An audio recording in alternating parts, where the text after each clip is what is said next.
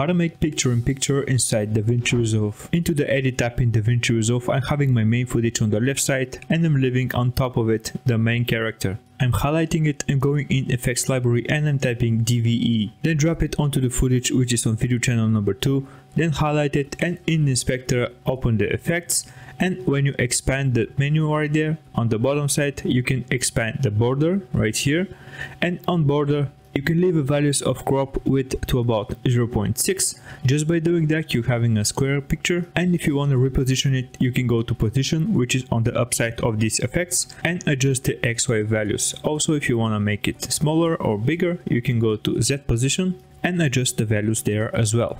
Let's say for example you want to make it circle, not a square. You can go down again next to the border and you want to change the corner radius values to a values of 1, leaving you with a perfect circle. Another feature that you can readjust is the color of the border. Right onto the color, while clicking it you can select a different color and that will have a border that is the same color that you have just picked. Those are the basics. I hope it was helpful. You can also watch this video right here. I'm pretty sure you're gonna like it. Thanks for watching and see you in the next video.